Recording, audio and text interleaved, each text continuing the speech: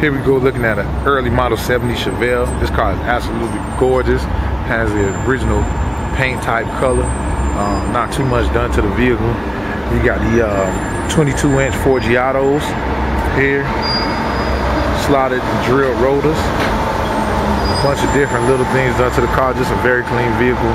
Look in the inside. You got the custom seats. Everything is done immaculate in this car.